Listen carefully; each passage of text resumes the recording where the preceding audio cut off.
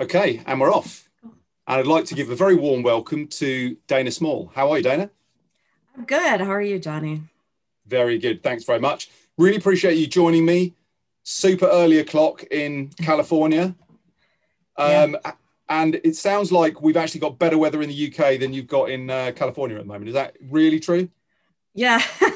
Past couple of days have definitely been overcast, but it's much appreciated when it gets to be 100 degrees here in the summer. So I'll take the little bit of cool off we get. We don't really have that problem over here. But so so where you are, you're kind of about 30 miles away from San Francisco, something like that? Yeah, about 20, 30. Yeah, it's not too far. So there's some really amazing places near you. Like, how long does it take to get to places like Yosemite? Is that like a couple of hours? Yeah, I haven't been to Yosemite. That definitely takes a couple hours, and it's interesting. You can drive, to LA, you could drive to San Diego, but they are a little bit of a haul. It's about a good 8-hour drive, I think, to San Diego. But there is a ton of stuff. You can hit Tahoe in just a few hours.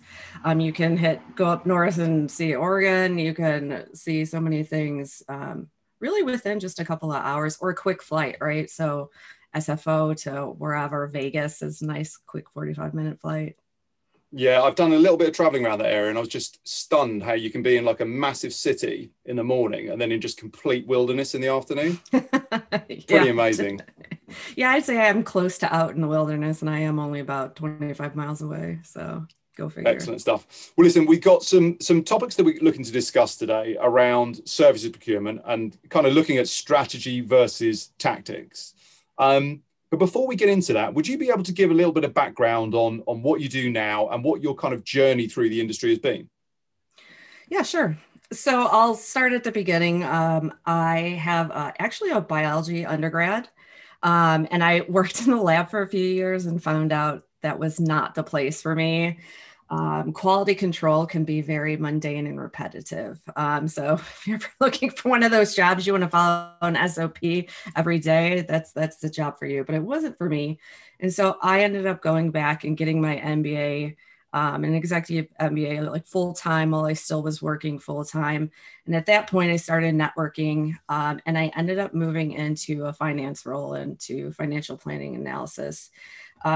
And I've always been because of the biology background, right, in pharmaceuticals. So I started my career at Eli Lilly. I've been to Amgen, Gilead, now at BioMarin. So I've got a pretty long, sadly enough, history in the pharma space. But once I moved from finance, I actually moved out to Amgen from Lilly. And I did it for a couple of years, but I moved over to the sales and marketing team pretty quickly. To support them, and spent the majority of my time there. And after being an FP&A for a while, you can see how great you can affect things on the back end with accruals and reporting and, earnings per share, and pushing and pulling expenses from that side. But I really wanted to learn how to influence from the front end, right? Like, it's great that you can kind of report out from finance on the back end, but it's kind of after everything's done and you're just fixing things. And so I moved into the sourcing organization, still supporting sales and marketing, because I still loved my business partners that I had at Amgen. But interestingly enough, I did some sales and marketing, but I also did consulting, was my main category. So that was, I don't know, at the time, I think it was like $67 million worth of spend. It was a good chunk of change for management consulting specifically. But from there, I've kind of expanded out. I took the move. I went over to Gilead and really focused on agencies and, that kind of focus within commercial. Was there for a couple of years, and then the opportunity came up at BioMarin, and I've been here now almost 5 years. So I've been doing sourcing, gosh, makes me feel old, but I've done it for at least about 10 years, pharmaceuticals 20, finance about 15. So I've got a really interesting kind of well-rounded background moving from finance right into strategic sourcing. But right now what I'm doing, I have all of commercial, and I also have good portion of professional services, which includes consulting and other service categories. And basically it's a global role, and it's We're a small team. We're a team of two, but we get things done, and we have to do things in a manner that's really efficient, really effective, and really good for BioMarin, because we're growing, right? We're a smaller company, but yet, we're projecting to be 5 billion more in spend, I think, in 5 years was the goal. We're expecting to expand, but at the same time, we do have initiatives that say, let's stay kind of lean and mean and be efficient, and not just go on like a hiring spree and not, do anything too crazy, so that we're doing an initiative. It's called Fit for Growth. And I think the sourcing function really is there to help aid people in being fit for growth and getting every penny out of that last dollar and getting the right agreements in place and making sure we have the right long-term partnerships in place, so that when we do kind of grow up and become a little bit of a bigger mid-size biotech, that we have everything in place, right, as far as structure goes and sourcing and contracts. Really interesting. So I guess looking at your background, funnily enough, I studied biology at university as well, and nice. Fairly quickly decided that wasn't really for me. Do you think? I mean, what would, obviously coming from a scientific background, I'm assuming you're just naturally quite analytical. Yeah, I mean, when you think about it, I mean, I'm sure, obviously, if you had a biology undergrad, you had to do research papers, and there's very much a method, right? Not a method to the madness, but it's very clear and calculated, like coming up with a hypothesis, coming up, looking through the data, doing the analysis afterwards, testing whether or not your theory is correct or incorrect. And so I do think I've always been kind of science and numbers focused. So I do think that does help in kind of the sourcing to background to be able to really analyze the data and figure out, hey, where do we need the most help or support, and looking at external market data, internal market data, right? The whole picture of the ecosystem of what's really going on. Well, I guess it kind of ties into our overarching topic today of strategic versus tactical, in the sense that, you're talking about your own company, you're a small team, you've got to be super efficient. You're going to have to use automation. You're going to have to use smart technology where you can, because otherwise you're just going to spend your whole time being transactional and engaged in tactical activities. Whereas obviously if you've got all this analytical capability, then that's massively useful to be able to deliver that to the business. And that's, for me, that's one of the key areas where the power lies with procurement in an organization. I mean, just the amount of data you have coming up, running past you. Yeah, it's interesting. I don't think a lot of business partners realize we have access and visibility into everything globally, right? So when I was in FP&A and I supported commercial, I could see like headcount expenses. I could see everything on the P&L for commercial for the business units I supported. But when you're in strategic sourcing, you have access to the entire company, the entire amount of spend.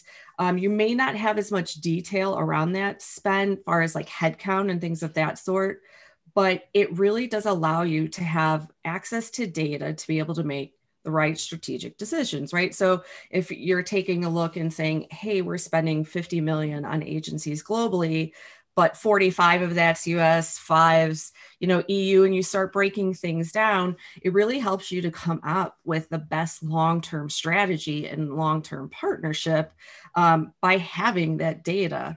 And I think it's really key to our jobs to being able to be strategic in a sense, right? Without that, how can you make the right decisions? Yeah, I totally agree. And also without that, then procurement as a function are undervalued by the rest of the business and the C-suite, because if procurement are just seen as transactional or tactical, then there's not that willingness to bring in that the kind of passage of information through to the C-suite so much. Whereas if it is truly strategic, you've got some seriously valuable information at your fingertips. Yeah. And I think the other thing that I always find really interesting about this from a kind of, overall business strategy point of view is you can see what's going on inside the business. You can see what's going on outside the business when you're analyzing the market, looking at supply chains and suppliers, but also you're getting feedback from suppliers as well, which I think is really interesting, particularly when you're dealing with professional services and consulting and things like that, where, these companies are taking a real kind of confidential inside look at businesses, and their feedback in theory could be extremely useful. Yeah, so it's interesting. I always see myself as not only to support the business partner internally, but also externally, right? So having the ability to get feedback from multiple clients globally, I can then consolidate and be that one point person to say to the consulting firm or, whoever it is, hey, I'm hearing, across the organization, different things. Let's sit down and have a conversation about it. This is the feedback we have so that we can grow the partnership. We can make things work. But it really is a two-way street. So if we can give that information, but a lot of times we don't get it back in return. And sometimes we get it in droves. So it really depends on the supplier and how much they want to share. And then how much sharing we can do in return to be able to really help that relationship kind of grow. But we are, to me, in my opinion, that point person that is that kind of third party intermediary between the business and the suppliers. And it's an interesting place to be because you have to almost go to bat for the suppliers sometimes internally when you're like, listen, we can't cut costs anymore. We can't have them, this isn't a nonprofit. And same thing with the business partners. At the end of the day, I have to do what's right for my business and making sure we're getting quality costs, right, all at a good level. But it's really kind of these conflicting things that you really have to balance and getting feedback from both sides, right? Sometimes it feels a lot like counseling sessions when we have quarterly business reviews. And when you look at things like those quarterly business reviews, how reliant is that on the ability to collect data? Because if you're having a QBR, in a lot of cases, it can sometimes be kind of it can sometimes be lip service in some companies, yes, some organizations, because there's just not enough information. It's like, we said we do a QBR, we'll do it. Everyone okay? Yes, we're all okay. It's kind of, there's not that much weight to it. But I guess when you've got real data, you can see what's happening in flight and make some real inferences.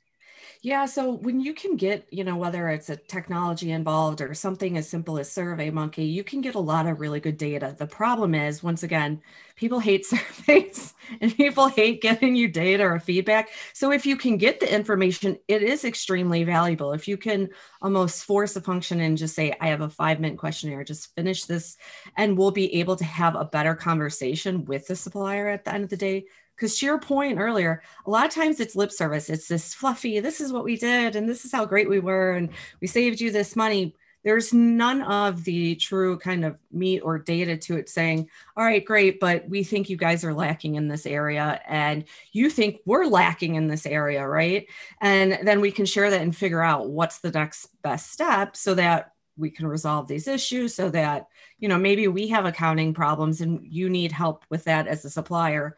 Or internally, maybe we're having issues getting things in a timely manner. Either way, having that data and having, people, whether they fill out a survey or whatever it is, having the ability to have that information can make a huge difference to just getting things out in the open and getting them resolved pretty quickly. It's really interesting. You think, gosh, this is so simple. They're telling me X and they're telling me Y. Why aren't they just doing what it needs? But a lot of times it's just sometimes they don't want to have that communication breakdown. They want to keep that relationship. And so I think strategic sourcing can play a great role in having that third party intermediary relationship to kind of work things out for both people. Exactly. And just ask the awkward questions on both sides, and actually, make data-driven inferences and comments based on what's actually happening. I think personally, I believe that in services procurement, because it is much more difficult to measure, there is an inherent problem with people knowing what's going on, knowing what their spend relates to, and understanding value against that, which is the kind of the ultimate panacea. But when you look at bigger suppliers and bigger projects, obviously that's easier. It's kind of smaller number of big things. But when you look at tailspend, when you look at that long tail of smaller suppliers, which may be where there's huge value, but is also generally where there's even less data and it's just far more difficult to manage. That's a pretty difficult area to get on top of, really. Yeah, tailspend is one of those areas that becomes sort of the bane of your existence. It's like you're a cat and mouse game, right? You catch some up with some, and then all of a sudden suppliers are popping up here. So you're constantly trying to kind of get a hold of them and rein them in. But I will say a lot of the times there is a good business case for the tailspend where you can say, at least in pharmaceuticals, hey, they have a very specific skill set around hematology, oncology. We really need an agency, or we really need a consulting firm that can help us and who has the background and has seen this disease state before. And so we need them just for this one project. And so there's a business case for that tailspend in some sorts. A lot of the times there isn't, but you could argue it both ways of like, there are certain times where it's manageable, but I don't think you could ever get, from my perspective, ever kind of really truly get rid of tailspend just for those reasons, at least within the pharma industry. Yeah, I totally agree. And I think it would be potentially a real negative to actually get rid of tailspend. You know, it's how businesses bring smaller suppliers in that may grow to be much bigger suppliers. I'm sure during the pandemic, there are tailspend suppliers that have grown to be hugely strategic partners for lots of organizations, particularly in the pharmaceutical and healthcare industry. Yeah, it's interesting. You know, you always want to try to consolidate and move in with your biggest suppliers so that you can achieve economies of scale, best negotiation leverage, right? But there are times where this pandemic has kind of thrown a wrench in things, and you know, things have started moving in a different direction. So some of our smaller suppliers are areas like virtual meetings, where before we kind of did some, but now it's like everything's virtual meetings. And so we've had to RFP things, and the categories just exploded, right? So some of those smaller suppliers who were doing virtual meetings were on the front end of that, really did take a bigger presence versus some of the more in-person meetings, right? So that whole area has shifted. But I agree that, you know, some of the smaller suppliers in areas where I think, you know, maybe we were just delving into now have just exploded. And now, you know, we're trying to learn and grow with them. And, you know, especially with the small, diverse suppliers, right? It's very important for us to try to bring those in and make sure we're fair. Yeah, absolutely. And you know, it's fair, but it's also it also makes good business sense to work with suppliers that are delivering you value. And some of these small suppliers, small really niche suppliers, might be absolutely critical when they're needed, but they don't really have much visibility because it's just very difficult. If people are running a manual process for tailspend, you know, it's almost impossible to stay on top of it. I mean, from our point of view, you know, we're very focused on tailspend around with the automation side of things of what we do around managing services procurement through technology. And if you can automate that area, you're cutting out things like rogue spend. You're reducing the kind of misclassification risk of kind of body shopping and effectively headcount being hidden within that services supply chain, which is, you know, something that, yeah. But I think something that can be easily overlooked is that if you can actually bring that tailspend into a system and actually get visibility of it, the beauty of that visibility is being able to see what you've got access to.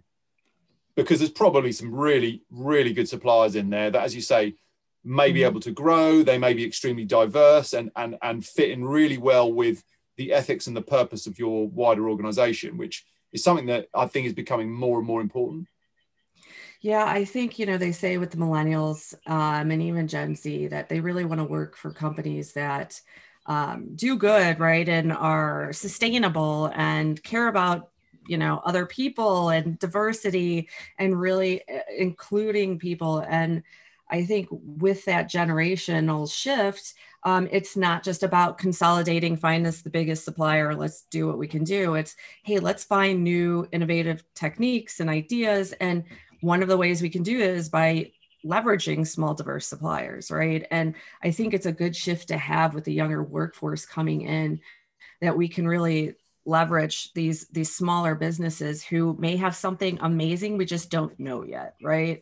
I love personally to be on the front end of technology. And so I've implemented some small solutions like early on, probably 5 years ago, Tealbook was one of them. And now it's amazing to see what that company has really turned into, where it was just so tiny and there's like 3 people or 4 people working there. And now it's, 20 or 30 staff, and it's grown. If you can see, I think the vision with some of these smaller suppliers, you can really use that to your advantage. And I think the great part about that is when you do use these smaller suppliers, you're able to give your input. So part of that process is they're like, okay, you're one of our first customers. Give us feedback, give us information. What would you do? How would you do it? I helped them and provided the mock-ups. Listen, I would sketch this way and I would do this that way.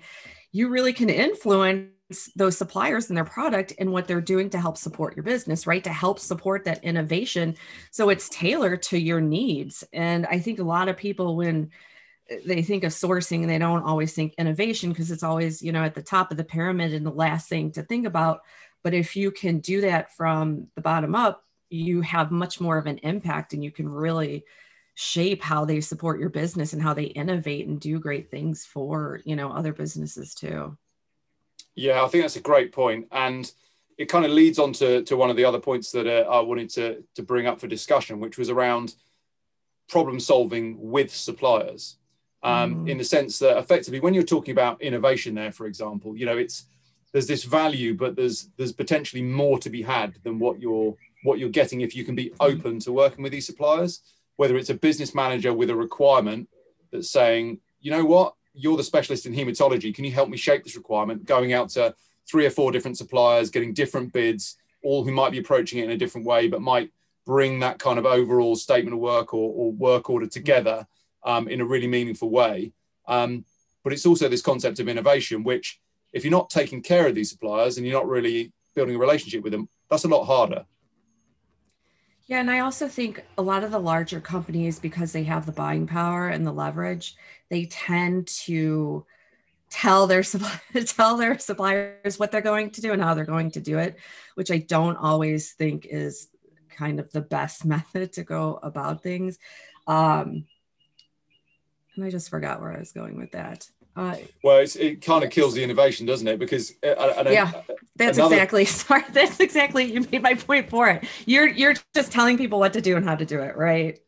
So what innovation are you going to have? How are you going to grow? Is that really a partnership, right? When we say in strategic sourcing, at least I do, say we want long-term partnerships. We want to be strategic in nature. We want, to think things through. How can you allow those people to innovate and grow if you're, whoever it is spending $2 billion telling them, hey, here's your margin, here's this, we're going to pay you like three months later, we're going to do this, you're going to do that. I mean, that really can stifle a relationship, right? How creative and how much of a partnership can you really have when it's a one-way street effectively? Yeah, and you just imagine those QBRs where it's like a supplier being hammered and hammered and hammered and hammered, and then it's like, right, what are your 3 innovation points? Let's get creative. And then they're like being crushed to the floor. It doesn't really work, does it?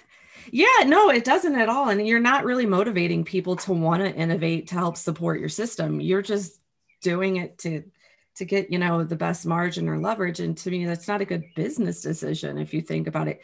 Yes, you're being able to maintain margins, but at what cost, right? And if the cost is innovation to something that could potentially, launch you into a new market or could expedite, the production process, then you're really doing yourself a disservice by crushing these suppliers and not allowing them to innovate and not allowing them to feel like they're part of the process and have a say-so in what they're doing. Yeah, I think just to touch on another thing that you said earlier, just in terms of talking about alignment of values with your supply chain, do you ever see instances where the supply chain's actually kind of pushing that back onto companies, where suppliers are actually saying, well, do you know what? I know we're being paid here, but actually we want to work with clients that echo our values. Do you think that's something that we're likely to see more in the marketplace? Because they're clearly going to be serving the needs of, their own overall business philosophy and also the people that work for them as well. Yeah, I think a lot of the times businesses, at least in the pharma industry, who support or who use that vertical typically have the same mindset and want to help grow and support other people and patients and their lives, right? So I don't see it as much from the supply side pushing us. I really see it from us pushing onto them, like, hey, this is our patient need and our patient population. This is what we have to do. But again, most of the time, they're already coming to the table knowing when they're supporting, pharmaceutical, they're making a drug that could save somebody's life. And so it's a little bit different than making a widget or making, whatever it is, an airplane. So I think there's a different mindset with those suppliers approaching us. Do they push kind of what we have on us? Not really. I see, at least from my side, I see it more of us pushing onto them. Like, we have to, this is our imperative. This is our business driver, and either get on board or, we're going to keep charging ahead. But I do think it would be interesting to see the supply side, at least in pharma, if they were able to push, like, this is our mantra, this is what we're doing, can you support it, and see where that go. I think it'd be a hard sell in pharma, but I think in other industries it definitely could work, right? Where it's like, hey, we want to be eco-sustainable. We're happy to do business with you, Nike, but we want you to use green products, or we want you to do this. And it is a partnership, right? So as much as us as a business who's paying the supplier can say, hey, we want to be eco-friendly, here are our goals, so should our suppliers back to us say, we have goals too. Let's work together as a partnership so we both can achieve them, right? It's a lot easier if you guys are working together than it is working against each other. Yeah, and I guess that echoes with things like diversity and inclusion, in the sense that, within your organization, to a certain extent, you can control where the priorities are and make diversity and inclusion a priority, but also understanding where that sits within your supply base and having visibility of that. As you say, within that kind of long tail of smaller suppliers, there may be some really diverse suppliers in there I always think of diversity with the kind of, there's the fairness aspect of it, and then there's just the pure value of having different people from different backgrounds and different organizational structures and different experiences to add to the overall effort of what you're trying to achieve. But it's quite hard to actually report on that unless you can clearly see your supply chain. I mean, lots of organizations will have criteria around, for example, diversity in their supply chain. I think, in the US, you're doing a lot better job of this than in Europe, for example, in terms of like women-owned businesses, minority-owned businesses, etc. Diverse businesses, I think they get more attention and more weighting. But I think Europe's trying to catch up with that. But you've still got to be able to see them and report on them. Yeah, it's really driven, I have to say, by the government, and then requiring the companies that work with them or sell it to them that say, hey, you need to have a goal for diversity. We're, in a sense, forcing you. You have to not only report out to us end of the year, but you have to give us your plan for the upcoming year to tell us what you're going to do to try to, right, the fairness aspect, include diverse suppliers. Maybe it's in RFPs, whatever it is, but also to kind of grow and expand these businesses. Because to your point, with different backgrounds, different upbringings, and different places where you've lived, you're going to have different ideas than the same, 5 guys who went to college who are on the board of directors, right? You're just going to have a different viewpoint from your upbringing, from the life you lived. And I think there's an inherent value to that a lot of people don't see. And I think that's why the government pushes the reporting and for you to come up with this plan.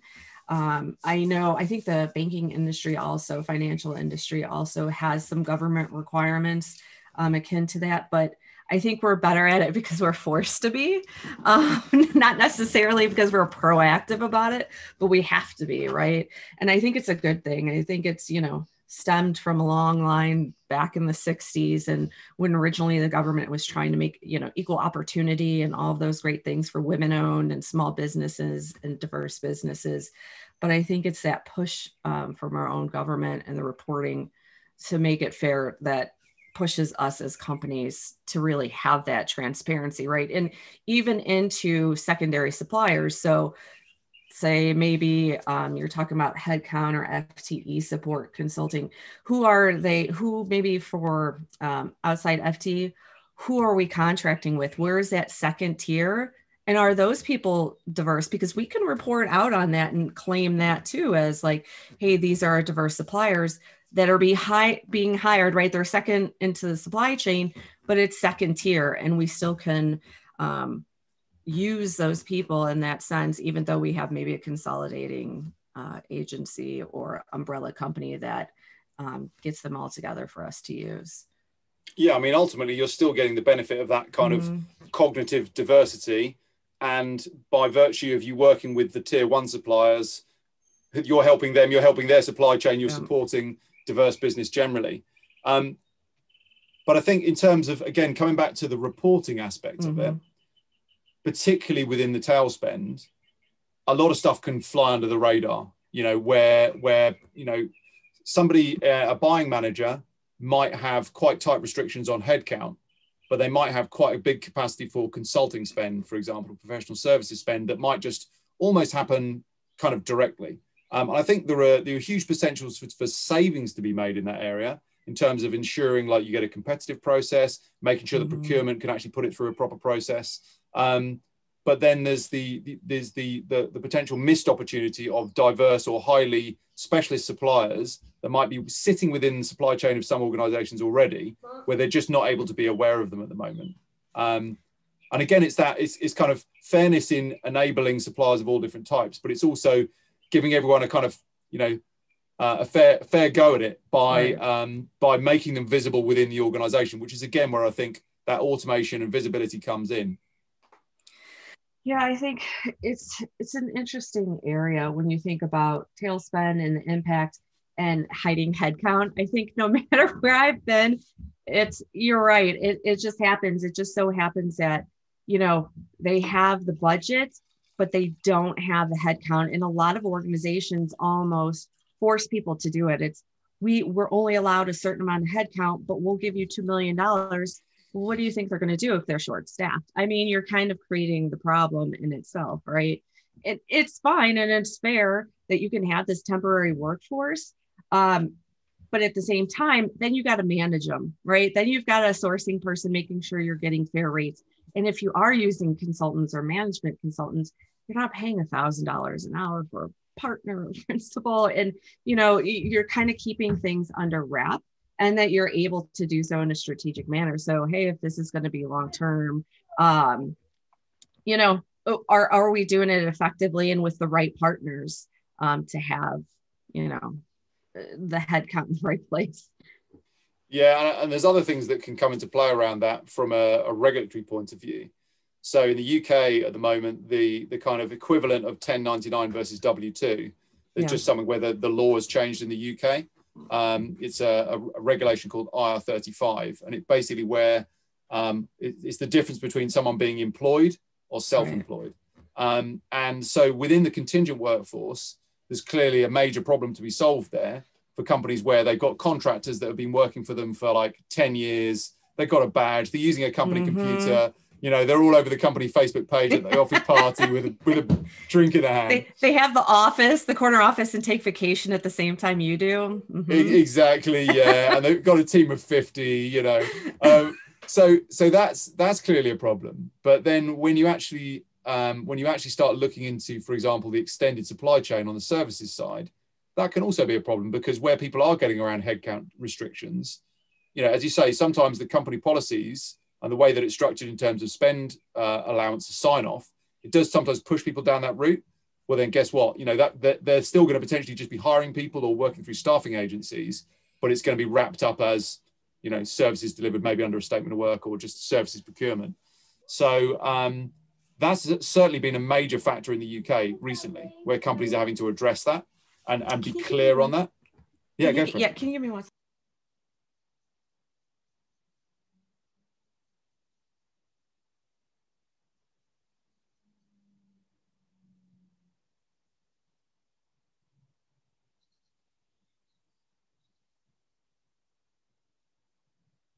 Sorry, we're having the first camp day. I think jitters. It's okay. I texted Amelia Smart. Okay, you want a hug?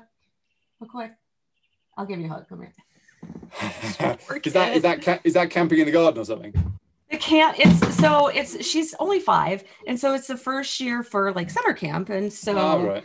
But I don't think it was what we all thought it was going to be. It's okay, honey.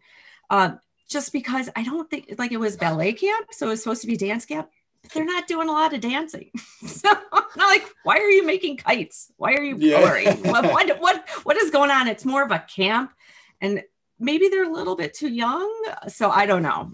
But I think even her friend's having issues with it, her mom said. So maybe it's just the age, or maybe it's just the camp. So well, apologies. When you're 5, it's a big deal. It's a big deal when you're 5. It's going to be okay. So Amelia's mommy will come. If not, I'll take you myself. Okay? Okay. All worked out. Sorry. Hopefully. No worries at all. Get through that. So yeah, just trying to loop back into where we were with, just looking at that kind of, I guess it's really a co-employment issue. Yes. I mean, it's not, I mean, California, we you have guys it too. Yeah, we have it too, right? You're only allowed to be, I think, a contractor for 2 years. Otherwise, it has that co-employment issue. So you really have to be careful about if you bring a contractor on, how long you can bring them on for, especially if they are filling in, like backfilling, maybe it's maternity leave or somebody left for a role. So they're just doing it in the interim till you can find somebody. And then all of a sudden you love them. You want to turn them into a headcount. But a lot of times you just can't because the way the company is structured things. And a lot of times I think it makes sense because that contingent workforce, you want to be able to kind of hire and fire as your business fluctuates, right? So if demand surges, you want to upscale. If it goes down, you got to get rid of people quickly. And it's much easier to do with a contingent workforce than it is with, headcount. And so I understand why companies make that decision, but in turn, it always ends up driving them to then spend a lot of their money or a lot of their outside expenses with, staffing firms and other people who sometimes you don't know what you're going to get and who end up being in that tailspend, right? It drives that. So it's almost like you're a chicken with your head cut off, running around, trying to rein it in. It's because of what you've created, right? From the top down and the rules and how you want to do things. Yeah. And the thing is, it's about using the kind of resource channel effectively. So permanent headcount is an effective resource channel for the right things. But as you say, for scaling up, scaling down, short-term projects, that sort of short-term requirements, contingent workforce can be extremely effective. Yeah. But also so can outsourcing the work on an outcome basis. The thing that I find interesting is where you see a lot of frustration in the market, where particularly from procurement's point of view, contingent workforce, it's hard to see the value that's coming out of it. Because if you've just got, as I say, bums on seats, where people are just working on the kind of, as I always say, on the never, they're just there, they're working, they're putting, what's the objective? Where are the milestones? What's going to actually happen? Now, if it's done in the right way, of course, it's the ideal resource for the right type of work.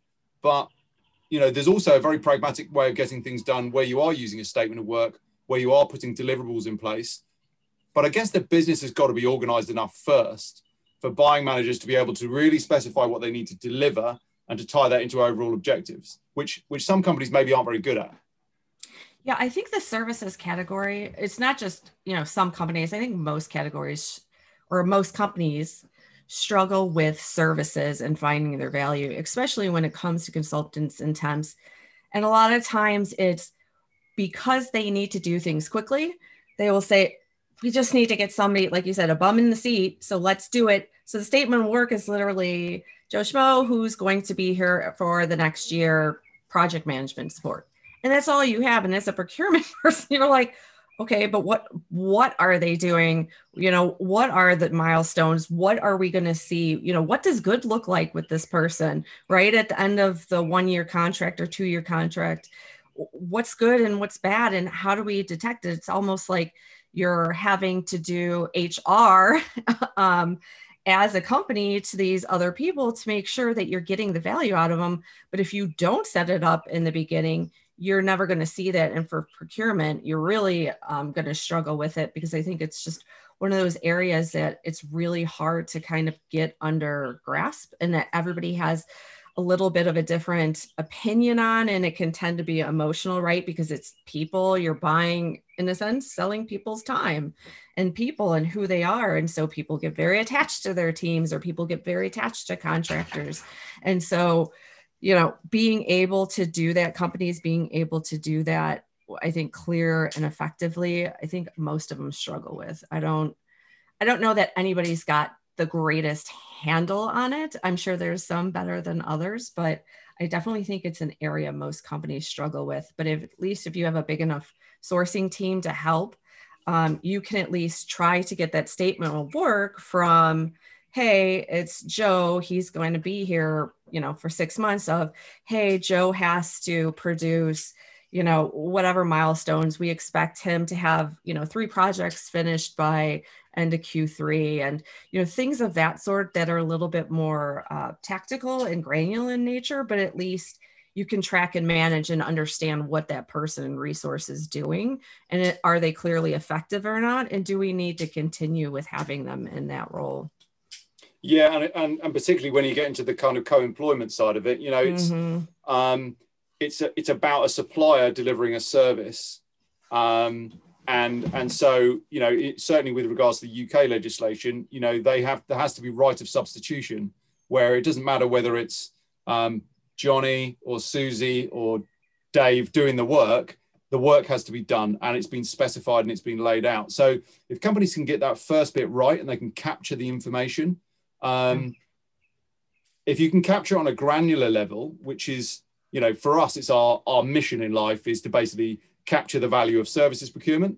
And if you're, you know, the kind of top level procurement systems are very, very good at what they do, but they're not really designed to capture that granular level where you're dealing with milestones. And actually, when you go into the delivery phase and you're saying what's actually being done, but, you know, all of the data that procurement can have around services, if you're capturing that granular information, you know what, even at a simple level, you know what was agreed to be done.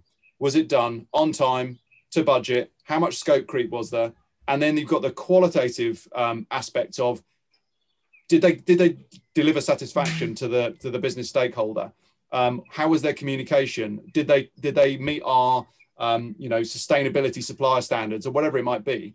If you can capture that information, then suddenly you've got data that does pertain to value, and it does pertain to comparative analysis between suppliers in the services world. Whereas otherwise it's very difficult, because around goods and materials, it's quite easy to say there's these, you know, 200 red widgets. I've got a catalog here. I've got different vendors. They've got, you know, it might be even Amazon, for example. It's pretty easy to compare price. But one of the things that I'd be interested to get your take on is, when you look at the consulting and professional services world, you know, a lot of people are just working from rate cards, but that's not really the whole picture, is it? Because your rate card could be cheaper for consultancy A versus consultancy B, but they take 3 times as long, or they do a bad job. It's quite complex. Yeah, and to your point about data, the devil's always in the details. A lot of times the suppliers don't want to provide that level of data to you, or that level of detail, or partner with you, because that's how they make their margins. So you find, especially when it comes to consulting, or anytime you have people who are highly paid, that a lot of times you could get $1 million scope of work, and it'll be like, oh, consulting for X project. And you're like, but it's $1 million. What are you guys doing? And them not providing that level of granularity and that level of data, it hampers you as sourcing, because then how do you go back and negotiate and say, no, you know, this isn't right. We can do it by trying to implement a time card. But to your point, it's like a balloon. You squeeze it. Hey, guess what? Rates just dropped in half. Well, guess what? Now my hours just tripled. So they're going to make it up for it someplace. And I think them not wanting to provide that level of detail, I think, is inherent just maybe in that industry for consulting, that they know that's where the power is, right? The power is in with the data. And if you have the data, if you have the information, if you have the market research, it's easier for you to go and approach them and negotiate with them effectively. If you don't have that information, if you don't know what resources they have on that $1 million project, how could you ever go back and say, I think it should be $500,000? How can you say the staffing plan is too heavily weighted towards partner hours or towards analyst hours? You can't. And so sourcing really benefits from having that level of clarity and data. And I think suppliers who are smart enough, and consultants always are, know that's the game, right? The game is whoever has the data, whoever has the information has the knowledge and is able to really even out that relationship. And without that data, you have no buying power. You really don't have a foot to stand on when it comes to sitting at the negotiating table.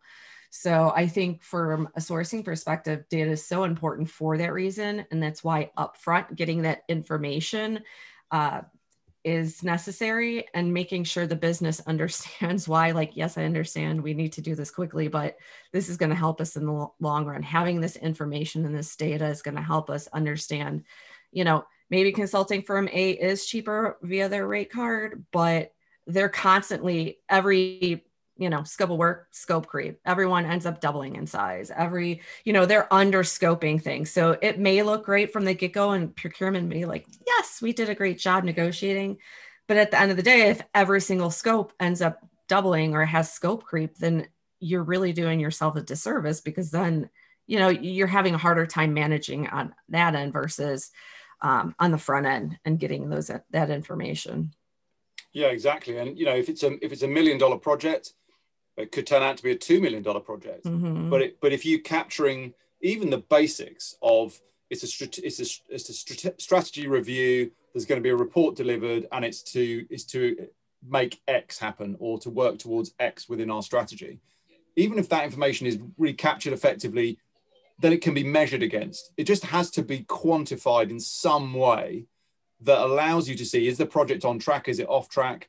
If it goes over scope, mm-hmm. maybe that's actually the company's fault, or maybe it's actually nobody's fault. Mm-hmm. But for example, the way that we work with customers to capture things like change requests, that makes a huge difference, because, a lot of the time a statement of work will be created. Generally companies are pretty good at having some sort of contract in place. It might not be standardized, and in the tailspend, it starts getting a bit tenuous. Mm-hmm. But then what happens to that? It's a statement of work that gets stuck in a shared drive somewhere, and it may or may not have milestones associated with it, which may or may not have changed during the duration of the project. They may or may not have been measured against. But when it comes to it, procurement are just left to have to go back and actually retrospectively dig out the contract, read through it, which takes a huge amount of time, try and unpick all this information. Mm-hmm. Whereas if you can capture that systematically and you can approve it systematically, even if it's basic, you're getting an idea of what was originally agreed. Did it get done? Yeah. Did they do a good job? If it needs to be more, great. And I think that hopefully suppliers will start to embrace that, because I totally know what you're talking about with regards to this kind of veil of secrecy that some particularly consulting suppliers enjoy in the market at the moment. But I feel like COVID's changed that. I feel like COVID has put businesses in a position where they're like, do you know what? Being to budget is not good enough anymore. We need to know what we're getting for this money. But also it plays into the kind of cost versus value conversation, because if a chief financial officer is coming to you and saying, you've got to slash spend by 10% next year because we're cutting costs, that might be the right thing to do. But if you can show the value of what you're buying, for example, in services procurement, then that CFO might be saying, this is driving a 5x return on the bottom line. We should be spending more. And I think COVID possibly has really changed some of the attitudes to that. Do you see that being something that could change? I definitely think procurement's been around a while, sourcing has been around a while, and COVID has definitely expedited a lot of things that maybe were kind of in the background that we were thinking of playing with, that, just we had to do, right? It was a force function. COVID became this huge force function of, but I think in that time and tenure, services, when you're trying to figure out what is the value, that's the hardest part of like the job, right? Where a widget, what it is, what you're buying, you can test quality, you can test these things, they can be within certain limits, but understanding the quality that you're getting for your people, you're right. If you need to, maybe you do need, you're getting a 5x return, maybe you do need to increase spending here and not cut 10%. But finding and being able to report out that data to say it's giving us X is always the struggle, right? The struggle with services is it's so hard to come up with data or whatever it is to explain this is why this is so important. And this is why it is okay. We went from $1 million scope to 4 million because we've asked them to do X, Y, and Z. But unfortunately, as procurement, we have to, to your point, go back to the contract, go back. Why is this gone from 1 million to 4 million? Like, what went wrong here, right? And a lot of times it is the business partner saying, oh yeah, can you also do this? Okay, well, but there's another change order. Oh yeah, you know what, this is great, but okay, here's another. I've seen things go from 1 million to 4 million in a year, and you're like, what happened here? And it just explodes, and there's no control over it too, right? So I think COVID though has forced the function of like, what's valuable and how much are we getting out of it? Because if you think about, like, say, office space, it's like, how valuable is office space now, right? And I think a lot of companies are taking a look at, okay, we don't have to be fully remote, but we can be partially remote and get rid of a lot of our costs. So just certain things like that, I think it's definitely made a huge turn on, you know, do we really need this? And what is the value we're getting out of it? It really can drive that type of thought process. And that, hey, do we really need it, right? We haven't needed it for a year. Do we need it now? And what, if we do, what is the value, and how do you track and measure to make sure you're getting the value that you need out of that contract, out of that, you know, person or service that you're hiring? Yeah, I agree. And I think, you know, you're absolutely right when you talk about measuring value being the hardest thing. And it's the holy grail, really, when it comes to services procurement and understanding what's your return on investment.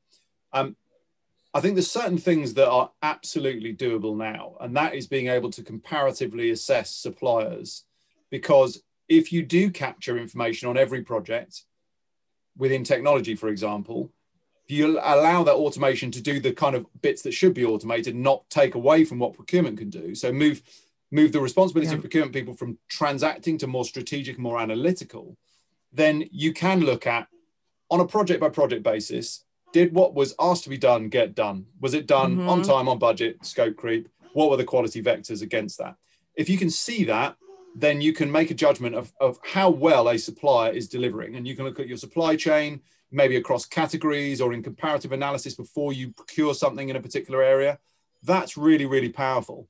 I think where it comes down to the responsibility of the individual business, and when it comes to these consulting projects, what did they do to the bottom line?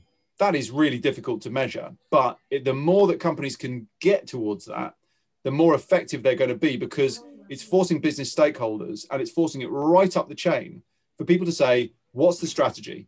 Where are we going? What are we looking to do? How does that break down? And what are the component parts on a granular level, the component things that need to be done to get us to that objective?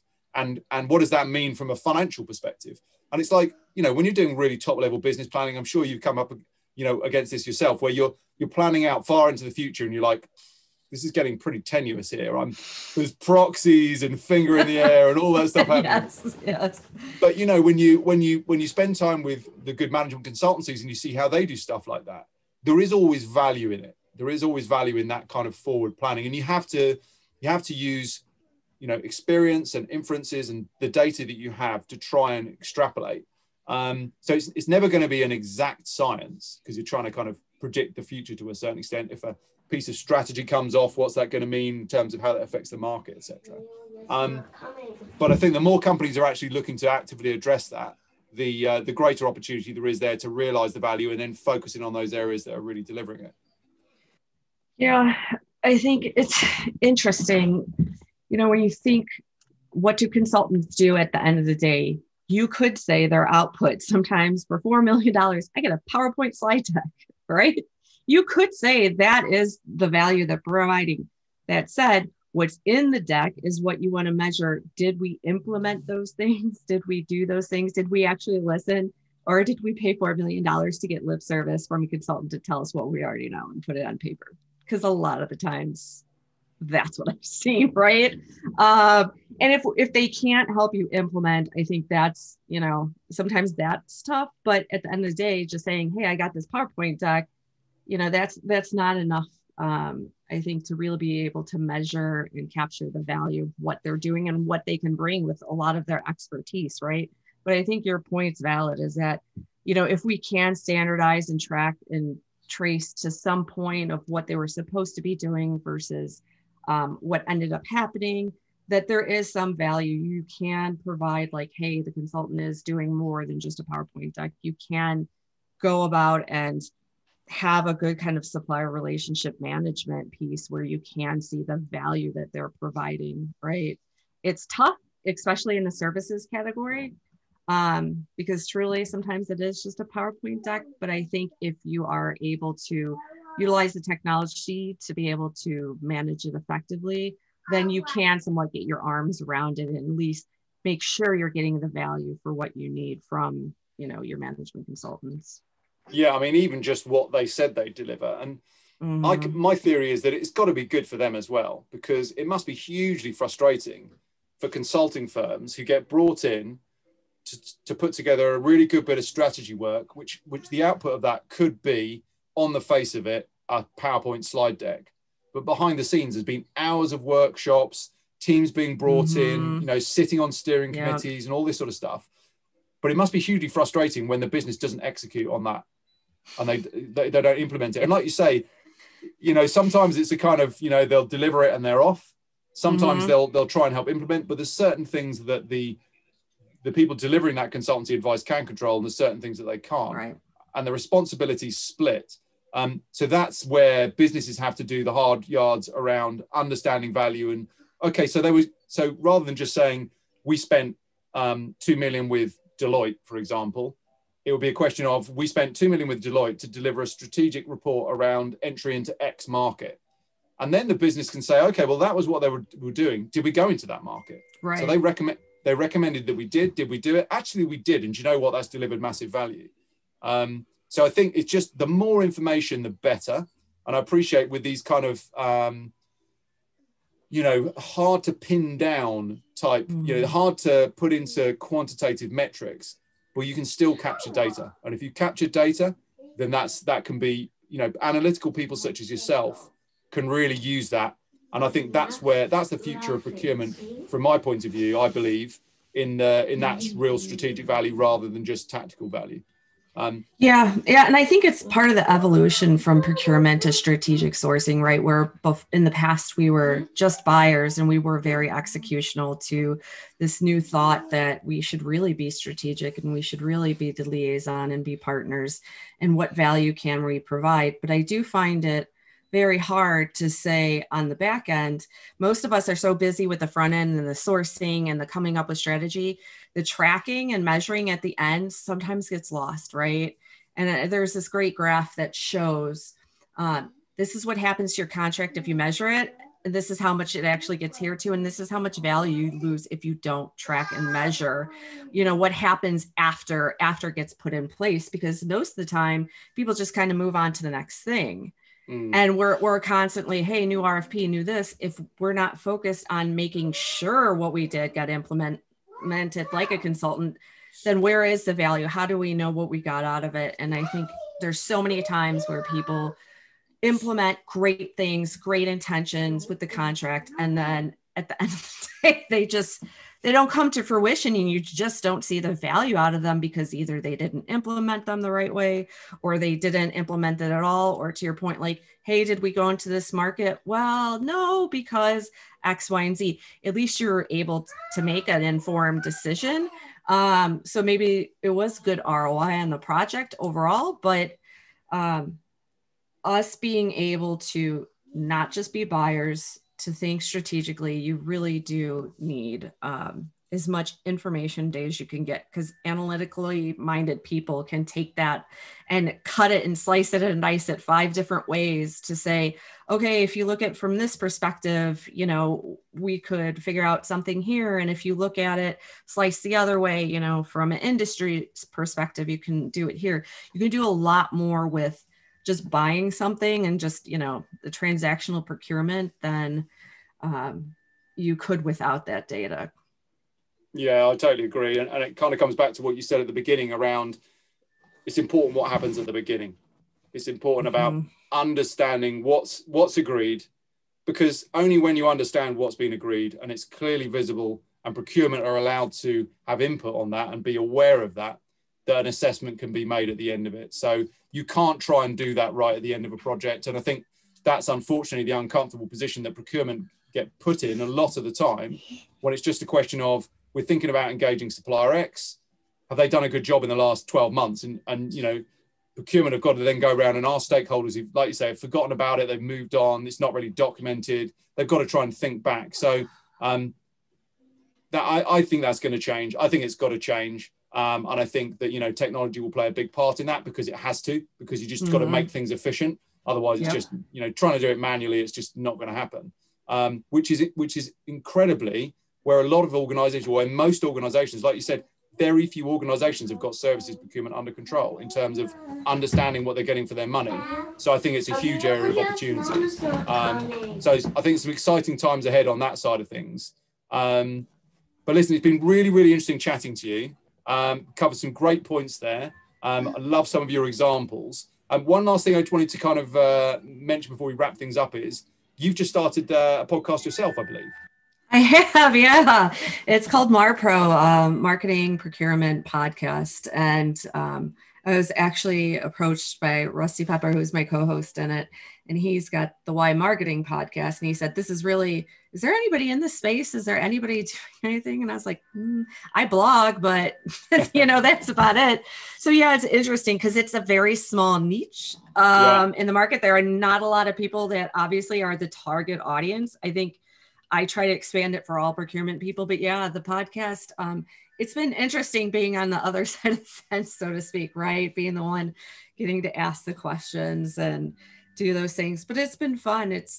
I think you can learn a lot and grow a lot by pushing yourself to do things. Like, I'm stepping out of my comfort zone to do more interviews and to do this podcast with somebody. And yeah, it's been very entertaining to try to get it together with a marketer and all of the times we've clashed over. I think it took us a month to come up with us both agreeing on the logo and agreeing on the name. I mean, that alone was a couple of months in the process.